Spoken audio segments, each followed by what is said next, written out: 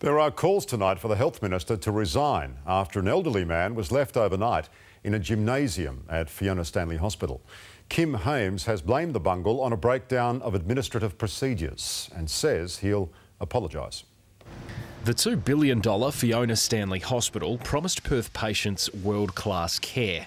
Instead, it's been plagued by problems. Today, the latest to emerge, a severely ill elderly man left in the hospital's gymnasium for 8 hours.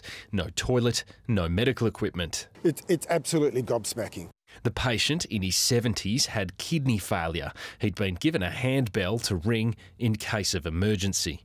No windows, no call service, no instruments. Simply putting them in the corner of a gymnasium and pulling the curtain around them.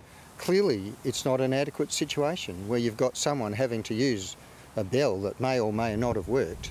The man arrived by ambulance last Sunday, but was moved into the gym, apparently described by staff as a holding room. It did have a sucker there, it did have oxygen there, it did have a curtain, but it's just not good enough. And I know that. And we've all heard about corridor care, but even I haven't heard about gymnasium care.